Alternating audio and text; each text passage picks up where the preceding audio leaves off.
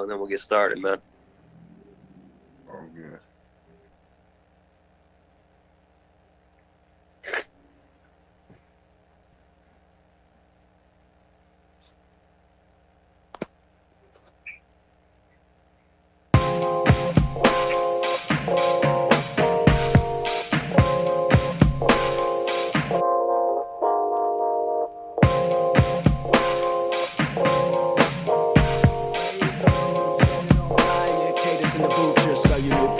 Everybody riot, organized chaos, nobody quiet. We gon' try a seance. Communication and communion with the world's greatest icon. Station as a human, yet he's listening to my song. Hype joint, this that no nigga with the bass and the bang. Make it do, yo, hit you with the 5 elements like 5 elephants. Let him know I'm relevant, I'm heaven sent.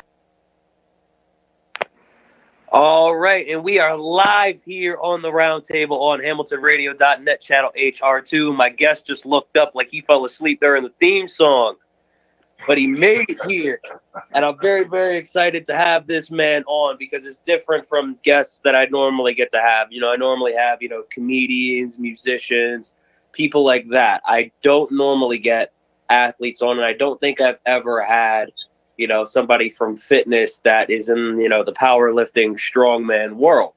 So this is definitely going to be an interesting show for me, especially because this man got to pick the brain of one of the greatest bench pressers of this generation, if not the greatest of all time, in Julius Maddox. The guy has a raw 782-pound bench press. There are guys out there that would be happy if they did a quarter of that.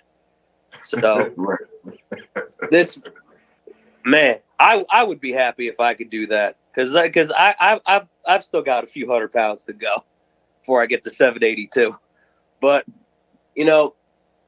I'm really excited to be able to pick this man's brain. See what he's learned throughout his stretch in fitness and also what he learned from Julius. But very, very excited to have this man here, Big Tommy Burns. How you doing, Yes, man? Sir. Man, I'm fantastic, brother. Fantastic. Thank you for the intro and definitely glad to be here. Yeah, for sure. 100%. But I noticed, too, you dip in like the strongman lifts as well. So if you could honestly clarify for me, which one do you prefer? Do you prefer powerlifting? Do you prefer doing the strongman stuff? What's the preference for you? For me personally, I'm a strong man to my heart, man. Since I was seven years old, that's all I wanted to do is literally be strong, man. So you were from 7 years old, you were just watching those guys on TV, doing all the different things they do, lift the Atlas stones, the log lift. I see you love the log lift a lot too, man. Is that a favorite of yours? Oh yeah, definitely one of the favorites, man. I would say it's probably. Out of the top 5 is probably number 2. Number 1 would be the giant tire flip for me, man. So yes, so strongman started when I was literally a kid watching. I was 7 years old. I was that kid that would sit up and watch all the reruns on ESPN and all that type of stuff, man. So I literally been 7 years old saying one day I'm gonna be that big, I'm gonna be that strong, and I'm gonna do that. So here we are today. So I don't know how old you are, but, back in the day, there were guys like Bill Kazmaier that were, tearing it up every time, they got into a strongman competition. For those who don't know, Bill Kazmaier was actually so strong that he got banned from competing in the competition after this man won 3 times straight by a wide margin. So, who are some of the strongmen that you watched? Because I don't know how old you are. I don't know if Bill Kazmaier is one of them. I don't know what they are. So tell me a little bit about some of the strongmen that you watched that made you want to do this. So for me, growing up, man, definitely watching the reruns from the late 70s and the 80s with Bill Kazmaier and Jeff Capes, John Paul Sigmason. Those were the guys that really, really in the early days. I was born in the mid 80s, so they were competing way before I was even born. So to watch those reruns was awesome. But then coming into the 90s, you had guys like Magnus Magnuson, who was a smaller guy, compared to the rest of the athletes, but he would just outperform everybody who just prepared himself so well. and was just a well-rounded guy. He was able to, win 4 World's Strongest Man titles without being the biggest guy. I'm pretty sure without being, the strongest guy. People like him, and of course, when we get into the decade of the 2000s, you got to throw Mariusz Pudzianowski in there. Early days. Oh yeah, you can't talk about strongman without Mariusz, the 5-time world strongest man, and then of course a little bit later getting into it with Brian Shaw and Savickas, and then you get into the last 5 years or so where we talk about the Eddie Halls and the Thors, man, the Martins, and people like that, man. But my favorite of all time is a guy who never won, probably should have won, in my opinion, but in 1990 World's Strongest Man, the guy named O.D. Wilson. They call him the Nightmare. All right. That was my guy. All right. You know who I think is going to go down as somebody that's, going to be so underrated 20 years from now? You brought up Eddie Hall, and he won in 2017. I think, that was going to be his year. It was right after he did the half-ton deadlift. So, I think it just, makes a lot of sense with how strong he got, especially in the short amount of time he did. But I think it's going to be looked at as something that was vastly underrated. I think partially it's going to be, because, Hafthor decided to call him out. I think another part of that is, his grind about how he was trying to win for, about 5 years. Yeah. And, how he crept up closer and closer and closer every single year. And he retired right after he won. And I think just the way everything went down, all the events, it's a shame, too, because that was probably one of the greatest lineups in strongman history. But I think when, you look back at it, I think it's going to be one of the more underrated wins, I think, like 20 years from now. Oh, yeah. I don't know about underrated. I definitely wouldn't see a lot of people 20 years from now. I don't think people would have the attachment of the storyline for Eddie Hall, like he brought up that 5 years before winning. He was literally the poster child of strongman, and that they were able to literally ride the back of Eddie Hall. I'm talking about all of us, World's Strongest Man, and all of us, because of his personality, his charisma, but also his sacrifice, dedication to the sport, and saying, I'm going to win this or I'm going to die. And I think what makes him such a what makes that half-ton deadlift so great. It's not supposed to be possible. I put that right up there. The same thing, we opened up talking about Julius Maddox, man. I put Julius Maddox going for the 800-pound deadlift on the same pedestal as that half-ton deadlift for Eddie Hall. And I put that half-ton deadlift on the same pedestal as Roger Bannister going for the 4-minute mile. Yeah. And breaking the like, these are things that stretch human potential. These are not just regular lifts or something that was more common. Once Eddie Hall did that, then all of a sudden we've seen deadlifts go up across the world in every strongman competition, where it wasn't nowhere near that for sure. That. No, because once everybody saw that, they saw that, like, holy shit, this is possible. And I don't think anybody thought 500 kilogram deadlift was possible before Eddie Hall decided, you know what, I'm going to try to do this 500 kilogram deadlift. And it's crazy too, because when he talks about the story about it, he talks about getting stuck at like 470, 475, around that level. And, he wasn't able to get past that point, and he tried to figure out why. And apparently, doctors or whoever was telling him, like, this is the limit, like, your body is going to. So he had to, try to figure out, he had to go get therapy to try to figure out how he could get in the right mindset to be able to lift, the half-ton. And I don't think to this day he's come out with, what he had to think about, but he just said it's something very, very dark to get him, like, really angry, really pumped to be able to do something like that. And the crazy thing, if you watch it enough, you can actually see his eyes go red during the deadlift. You know, you see the blood in the nose. And, you know, when you hear the whole story, you know, that's how you get the picture of how dedicated Eddie Hall was to the sport. But I think, you know, the details of it for people that kind of just know on the surface, I think a little bit of that is going to be lost to time. And that's the shame that I think, you know, is, you know, resulted from it. You know what I mean? Right. But what's incredible though is the age that we live in now and technology and things like what you're doing right now. I think that these things will move that story, has the potential, I should say, to move that story along as time goes on. Like, you know, it's just recently, you know, with a lot of studies and looking back into kind of like the early days of strongman, and I'm talking about literally the late 70s and 80s, when I realized how big John Paul Sigmarsson was. So Eddie Hall, what Eddie Hall was to this age of strongman in the last decade, that was John Paul Sigmarsson, you know, for the rest of the world in the 80s.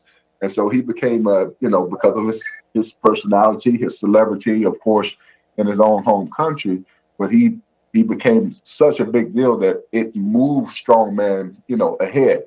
And I think it's important that a lot of us, people like myself, who don't just compete in strongman, but are actually students of the sport, love the sport, and also host competitions.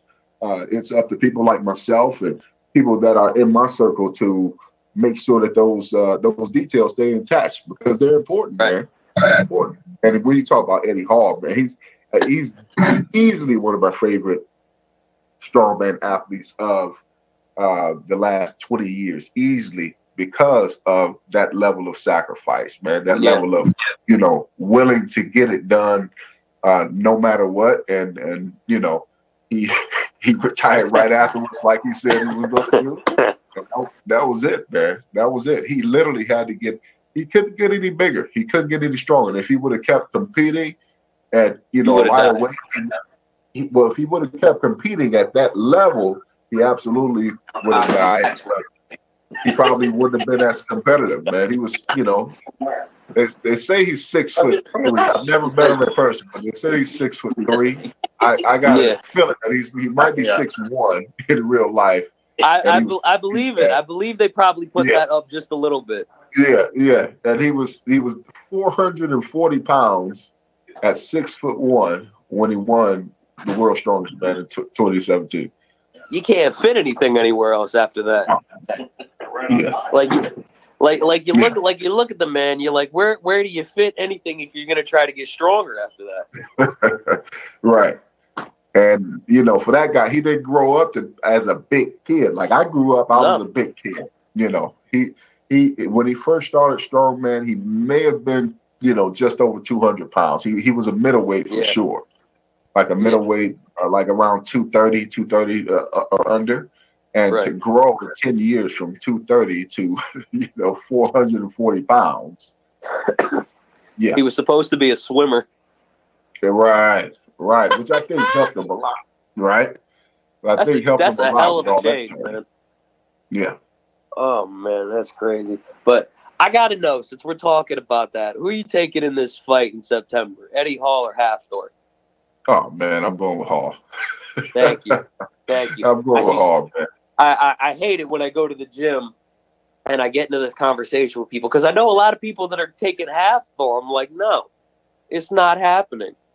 Like, I just don't think they're going about it in, you know, the same way. When you see, because I've tried to follow like the training that they do for it, and when you see Eddie Hall doing it, you see him going all in every time he puts something up. When you see Hafthor doing it, I just feel like he's going through the motions. You know what I mean? Because he got that strongman win the next year. And, you know, for Eddie, this is just something that he can't put to bed, because he took the glory away from him almost, you know, because this is a guy that was on Game of Thrones. And, you know, and I feel like Hafthor, I feel like looking at what I've seen, he mentally has kind of put it to bed on his own, even though, you know, he's accepted the fight. And that's the feeling that I get you know, from watching these two train and try to go about having this fight. And Eddie is still brewing from Thor saying that he, you know, that the refs gave him the World's Strongest Man title in 2017, which is ridiculous because he literally outperformed everybody in that list of events. One of the rules is that you can't double dip, and this I actually watched recently because I figured we were going to talk about this. But one of the rules, you know, during the Viking press is that you can't double dip, which means no bending at the knees. If you watch the video, you see how stable Eddie's hips are along with his knees. When you watch Thor lift, you see that he's not very, very stable. And I feel like he might have had a disadvantage at that event anyway, because I feel like when you're taller, you got more distance to travel. It's harder to keep things stable, which, I mean, you know, 14 reps on that event, you know, is incredible, you know, when you look at it like that. And, you know, you knew the dude was going to win strongman because, you know, you look at the guy, you know, 6'9", 450, you know, dude's an incredible physical specimen. But, like, you watch the video and it's like, I know you want to win, but where are you trying? Where is your argument right now? Mm-hmm. Like, I look back at it and, you know, it's just crazy to me. But, yeah. I mean, I wish I could get under that and do 15 reps, you know, but I would obviously have to get trained in strongman first. But where was I even going to go after that? Well, I got something for you. So a lot of people would. I have to bring this up all the time when I'm having conversations about this particular series of events with Hall and Thor. You know, a lot of people have claimed that was the most controversial World's Strongest Man finals or sequence, you know, in the history of World's Strongest Man. And I'm like, nah. No. Maybe in modern or recent, you know, maybe. history. All right. If we go back, you opened up talking about, you know, Bill Kazmaier, who he got banned from World's Strongest Man. Yeah, for being too strong. That's the whole point of the event. How do you get banned for excelling at something? Yeah, for being too strong. Figure that out. A few months ago, I posted a TikTok, and it was just a quick 1-minute synopsis of what I consider the most controversial World's Strongest Man. Like, it was my first ever video that ever got over 1 million hits because there was so much controversy behind it. You know, people arguing on either side. And it was the 1990 World's Strongest Man with O.D. Wilson, and John Paul Sigmarsson won that event, World's Strongest Man. It was his 4th title. But John Paul Sigmarsson, great athlete, incredible specimen, incredible persona in the world of strongman, a legend, absolutely. But he should have 3 titles.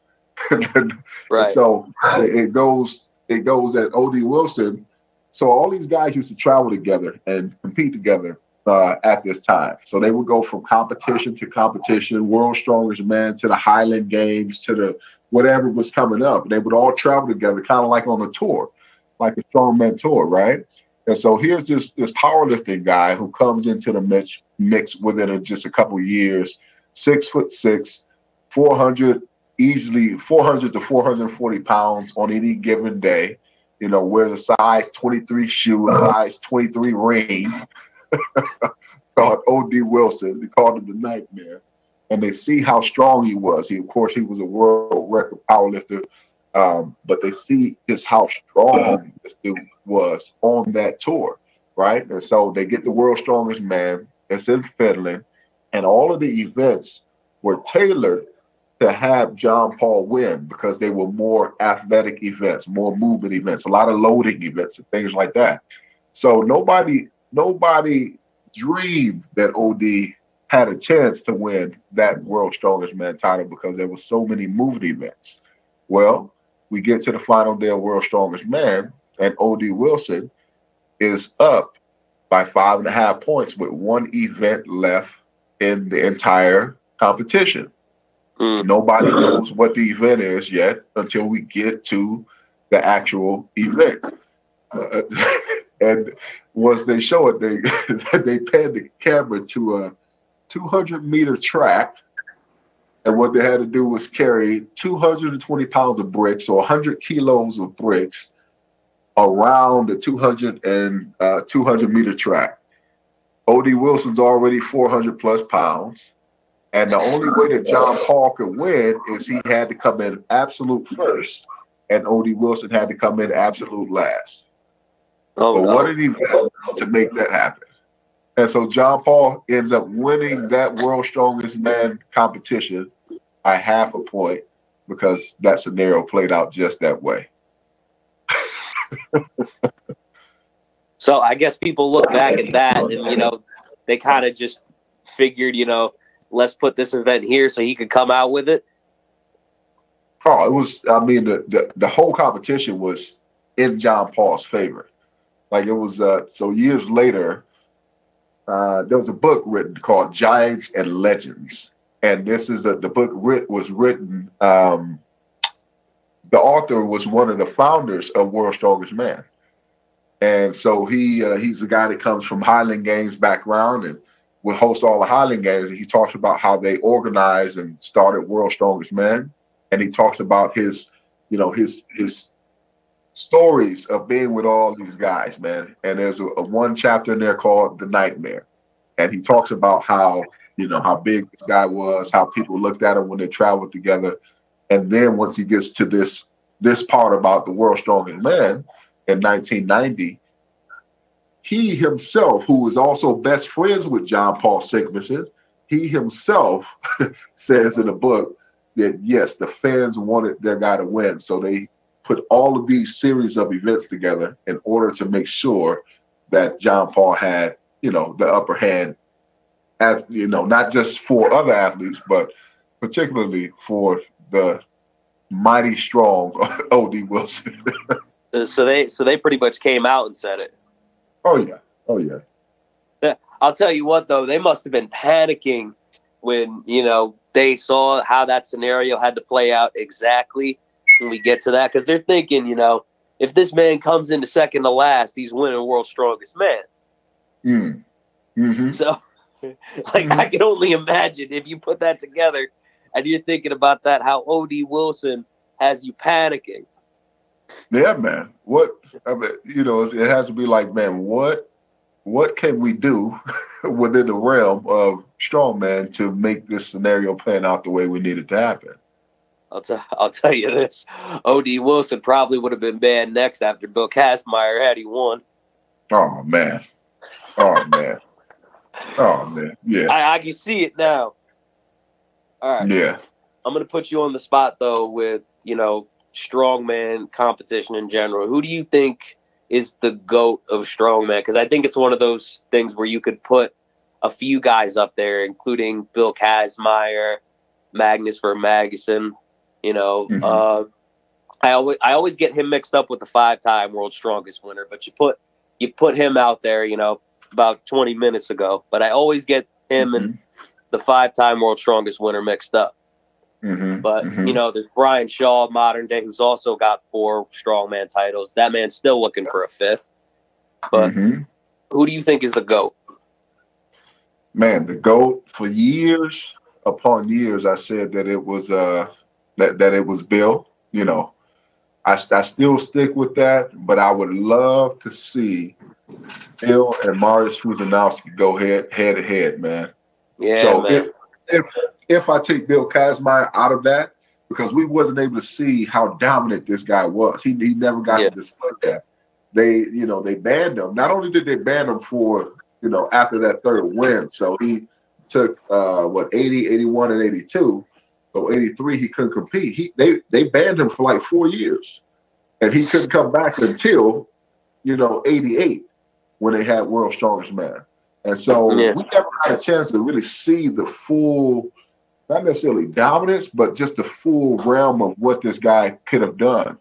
Now, Mariusz Pudzianowski, on the other hand, you know, we got a chance to see his storyline play out in World's Strongest Man. Even though, you know, one contest they banned him for substance abuse, and then said that they got him for substance abuse, and then he couldn't compete the following year, but then came back and ended up winning the ended up winning the World's Strongest Man title again. So he had 5 times. So we got a chance to see his story pan out and play out. But he was another person that was just so dominant that he would win. Even till this day, he has the largest point margins of wins against any competitors, and he wasn't competing against some Rudies. No. He was competing against people like Brian Shaw, like Serena Savickas, people that that we know very well. Yeah, in this day and time, So yeah, it was I would still have to say, just because my heart is there, I have to say Bill Kazmaier to go. Yeah, no, for sure. I think the fact that we couldn't see his story play out kind of adds to the legend of him. But all right, so you were talking about stories panning out right there. You think Brian Shaw is going to win one more World's Strongest Man title before he hangs it up? Because I feel like he's chasing just one more, and then he's going to decide to. But what do you think on that? Yeah, I think you're absolutely right. He's definitely chasing that 5th title and has been doing it for a while. But it's possible. It's absolutely possible. Yeah. What's going to determine that, though, is what events they decide is going to be in World's Strongest Man. Yeah. Right? So Novikov won last year World's Strongest Man, and a lot of people said, oh, that's because there was a lot of moving events. But Novikov is strong as hell. You can't take that away from the guy. He's under 300 pounds and just ridiculously strong, and has gotten stronger every time. And he's young, right? But then they had the first Shaw Classic last year, which was a set of kind of different events. You compare that to kind of like World's Strongest Man being movement stuff to the Arnold Classic being more static strength. So when Shaw put on the Shaw Classic, the first one, that was a good mixture of stuff, and Brian Shaw was able to beat a lot of those people, even though he competed at World's Strongest Man and didn't even podium, So yeah, it was it's a fascinating mix right now. So it really depends on the events they decide is going to be at World's Strongest Man. I feel like they're going with a little bit more of the movement events recently, and that's why past couple years, we've seen these lighter guys, these guys that don't have as much size on them, like Martins Licious, Alexei Novikov this year, like you said, which let me just say that man's 18-inch deadlift was just ridiculous.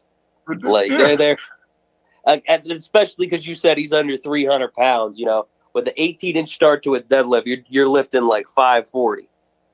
Yeah, that's insane. Yeah, he's somebody beast. He is somebody I have not seen on the scene in strongman in a very long time. Yeah, and he has a chip on his shoulder too. Oh yeah, meaning that there's a lot of people that was questioning, the win from World's Strongest Man, talking about the strength and the movement and stuff like. And then he comes out and what was the World Strongman, World Ultimate Strongman happened a few weeks ago. Okay, and it was an event that's just as heavy, as the World Strongest Man and Arnold Classic, and he wins that. And he didn't do bad at the Shaw Classic either. He podiumed in the Shaw Classic. So he's somebody that not only is he strong, not only is he athletic, but he has the mentality of I got something to prove. And we haven't had a I'll have to go back and double check it, but right off the top of my head, it's been a while since we had somebody go back to back, wins in World's Strongest Man. So this is going to be super fascinating and big if we can put it off. You got me trying to think of who that last person was, because it has been a while. It would have to be between Shaw or Zydrunas. Those are only two. One of those? Okay. Uh-huh. Yeah, because I know there was somebody before Kazmaier, because I was back 40 years ago now. So it had to. But yeah, you're probably right. It was either Shaw or Savickas, one or the other. But you know, you talked about in the beginning of the show being interested, you know, in strongman since you were 7 years old. You know, obviously you weren't doing a lot of strongman stuff back then. So how did you get into strongman to start off in the first place? Tell me a little bit about that. Yeah, man. So I told you a story about being that 7-year-old kid, and it was actually watching O.D. Wilson. I bring him up a lot because it literally, that's the reason I got into strongman. I saw somebody that looked like me, another brother, who was actually doing something in strongman. He finishes his first event at this competition. He looks into the camera after they ask him, how was that event? He was talking about how tough it was, and he looks into the camera, he says, I just want to say for all the kids out there watching, you want to grow up and be a strong man. It's good stuff. And so Big Tommy Burns at 7 years old is watching that at 156 pounds at 7 years old, right? So I'm super huge myself, right? I'm too young to play with the big kids and, with the older kids and too big to play with the younger kids. And I'm watching this and I'm watching stuff like wrestling and, I'm like, that's what I'm going to do. So 42 years later, here I am about to turn, I just turned 29. It was right before my 30th birthday. And strongman, I experienced life and played football and, played collegiate football a little bit of arena football as well. And but strongman has never left me. I only play football so that I can work out. Yeah, that'll get you involved with that. Yeah, I started playing football in 11th grade, was never a fan and didn't even watch it before that, just because the coach told me that if I didn't try out for the team that year, I wouldn't be able to come back to the weight room. So I said, when's practice, coach? Right? And so that opened doors for me to travel the country and, play football and have opportunities. But, man, lifting weights and being strong and wanting to do and pursue strongman never left me. So here it was just for my 30th birthday. And I said, man, if I'm getting older, about to hit this, this benchmark of 30 years, and if I'm going to do this, I need to figure it out. Right? And so it was almost like, a miracle happened at that point, because literally as I'm looking up stuff, I start Googling how to do strongman. And I'm thinking, the only way for me to compete strongman is to go compete at the world's strongest man level. So I start looking up stuff of how to get to world's strongest man. Well, just so happened there was a social media, post from somebody at that time. I was living in the East Coast in the D.C., Maryland area, that there was Maryland's strongest man coming up, a local competition. I had no idea that there was local competitions, right? And so I went out to watch that. It was only like 3 weeks from the time I seen the post. I figured I'd go out and watch it and then compete in it the following year. Well, I went out there, watched it, loved it, fell in love. It was my place, my space, my environment. And somebody there was promoting a competition that they were putting on about 4 months later. And so I competed in that one in 2014. So that ended up being my first competition in Vienna, Virginia, over at the Edge 2.0. My man Barry Vines out there. So super shout out to Barry Vines for opening the door. And so now that same year, I relocated to the San Francisco Bay Area. And since 2017, not only have I been competing every year, but I've also been hosting competitions every single year as well. Okay, so this was actually more recent than I thought it was. I didn't even know about anything, about you playing for the Arena Football League or any of that. So, I mean, what made you want to keep, playing football, though? Because you said you weren't like a fan of it, but, you ended up going into it in college. You did, again, the Arena Football League. Was that just, a way for you to keep working out? Like, this is, helping me to keep that up. So let's keep doing it. Yeah, man. When you grow up like I did from a place I did, I'm from Flint, Michigan, man. So when you grow up from the streets and in the hood and all that type of stuff, right, the goal is to get a meal ticket, right? To find this meal ticket, right? And so since I had played football, wasn't a huge fan of it, didn't watch it, but since I had some size, I figured that it was a gift, and it did open some doors for me to start traveling, because I'd never been outside of the city before I started, pursuing college. And I never thought about college before I started playing football. So it really expanded my mind, was a kind of like a vehicle to get me from one place to the next, sort of like a jump on another vehicle to get me to the next place. And, ultimately to where, as a kid, I would imagine that I would end up, and that's in the world of strongman. All right, gotcha. It kind of, went from one thing to another, and then it led to this. I got it.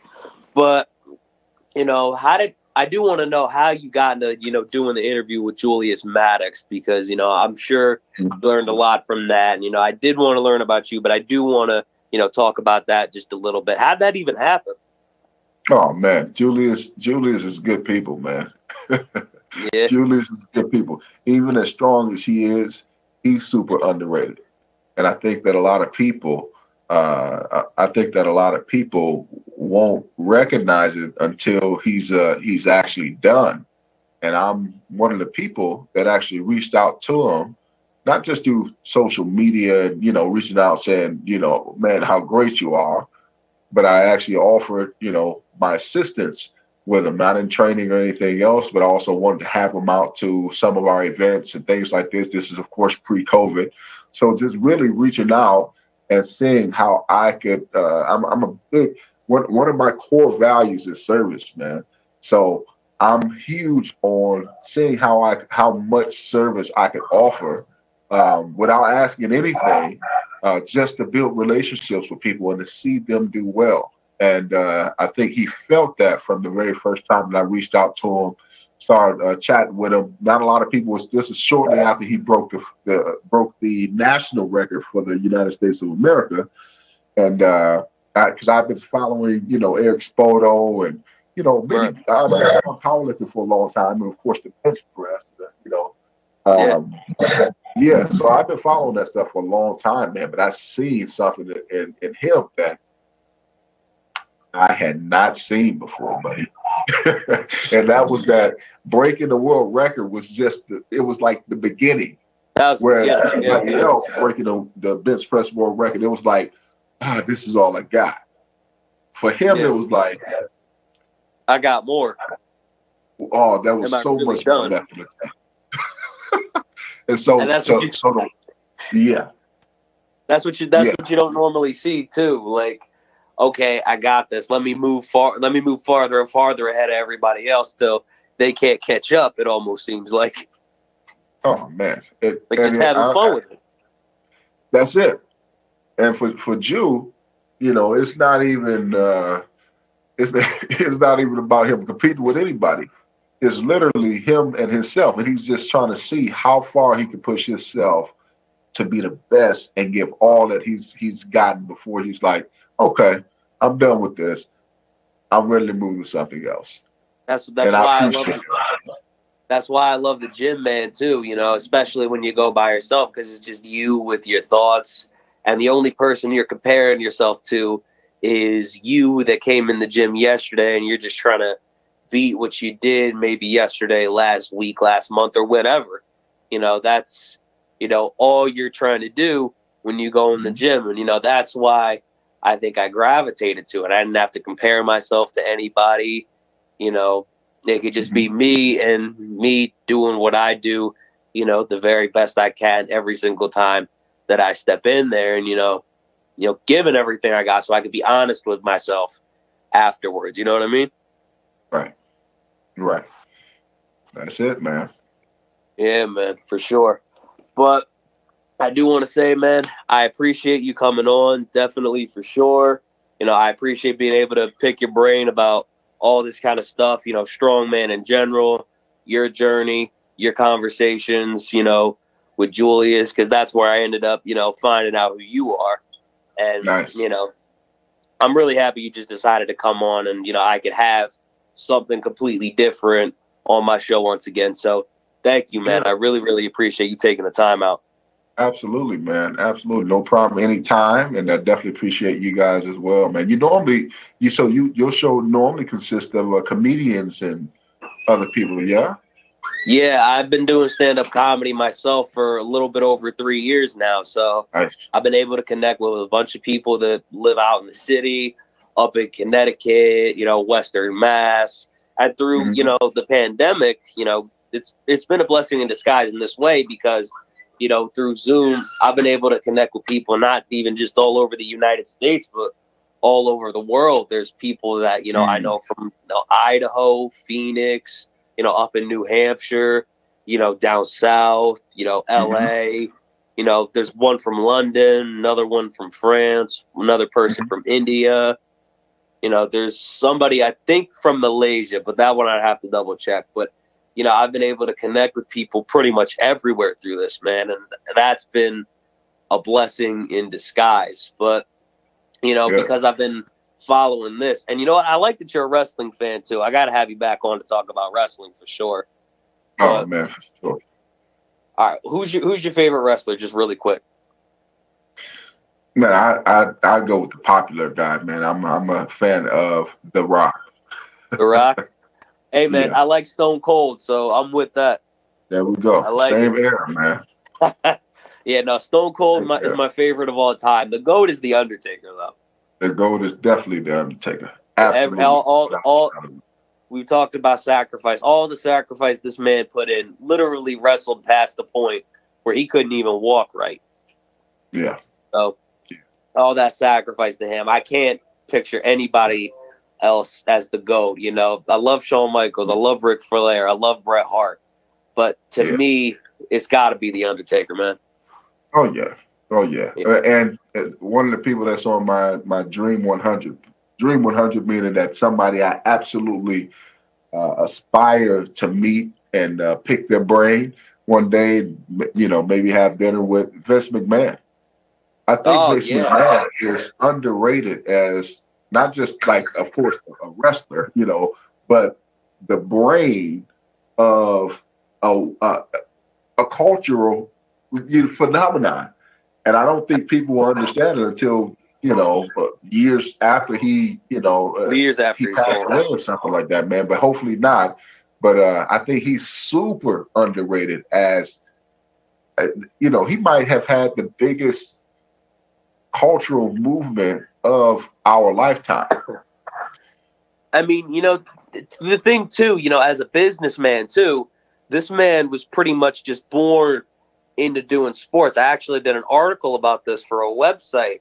This man was pretty much, born in, being a businessman for different types of sports. You had his father, Vincent J. McMahon, who, got into wrestling. He helped found the Capital Wrestling Corporation, which is the WWE today.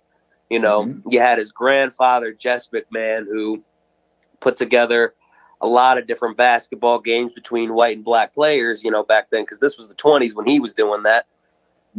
So, you had all these different guys, just putting different things together, being able to make something out of themselves. And, it's just a, line of self-starters, really, something that me and you were trying to aspire to be. You with Strongman, me with radio and comedy. I love the gym, but, that's more of a hobby for me, something I love to follow, something I love to do. And I like the fact that, I could just compete with myself when I go to the gym. And, that's something I would never want to lose. I have thought about getting into a powerlifting meet to try it, but I don't know if I would continue to do it afterward. Because, again, I love competing with myself. So at most, probably a couple. But, I would love to pick his brain, too, because here's the thing. I would have always loved to pick The Undertaker's brain before he did all those different interviews. He did all these interviews where everybody finally got to pick his brain.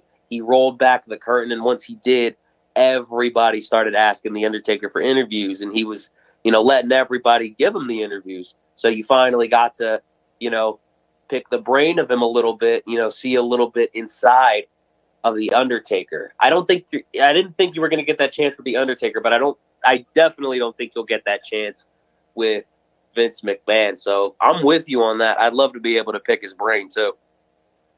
Yeah. I know that was a lot of stuff. Man. Yeah, I was about to say, you never know. A lot of people would probably never think that Julius would do an interview, with this strong man, so you never know. universal principle, right, is that we're only a certain amount of degrees from each other. I'm pretty sure that I know somebody, or somebody's probably listening to this or watching this right now who knows somebody who knows somebody who knows Vince McMahon. And we never know how the universe can conspire to, put those things into play. But, it's just our job to put it out there and to follow, follow that vein that's out there. So, yeah, man. Worst thing somebody could say is no, too. That's the thing. That's it, brother. That's and the then worst you keep thing going back again. Let them tell you no again and again. You gonna keep saying no? Oh, we'll see. Careful. Yeah, but I got to enjoy wrestling for a second, man. But again, I want to thank you for being on. I really, really appreciate it. Definitely want to have you back again for sure. Absolutely, man. Anytime, brother. Thank you so much, and appreciate you as well. All right, and when this pandemic is over, I definitely got to meet up and hopefully try a strongman competition after a little bit of training in the sport. Oh man, that's what I wanted to tell you. You just got to do it, man. The powerlifting contest, you just got to do it. And whether you decide to continue afterwards, that's not your business right now. Right now, you know, if you feel like you want to do it, just go out, do it, see where you're at. Train for it hard, stay healthy. Right. Try it out and just see where you're at. And keep that mindset that you're competing with yourself. Yeah. But thank you again. Appreciate you, brother. All good, brother. Thank you. All right. Anyways, everybody, this has been the Roundtable on HamiltonRadio.net, channel HR2. I'm your host, John Brecco. This has been Big Tommy Burns on the show. Yeah, buddy. We will be back same time, same channel next week. So make sure you catch us. Deuces. Peace. I'm actually born from the static. See, ass to be crazy. I'm trying to be amazing. Next big thing kinda has a nice ring. Bada boom, bada bing. You love it when I go off when you're so lost and it's so awesome. I get it cause I am from where the stars from. I'm Martian, the boogie down's the motherland. Cool arcs the overlord and we are just a cover band. I love the land I'm in, but everyone's opinionated, insinuating the word and sin only then you hate it. I'm always getting so high so you can gaze up.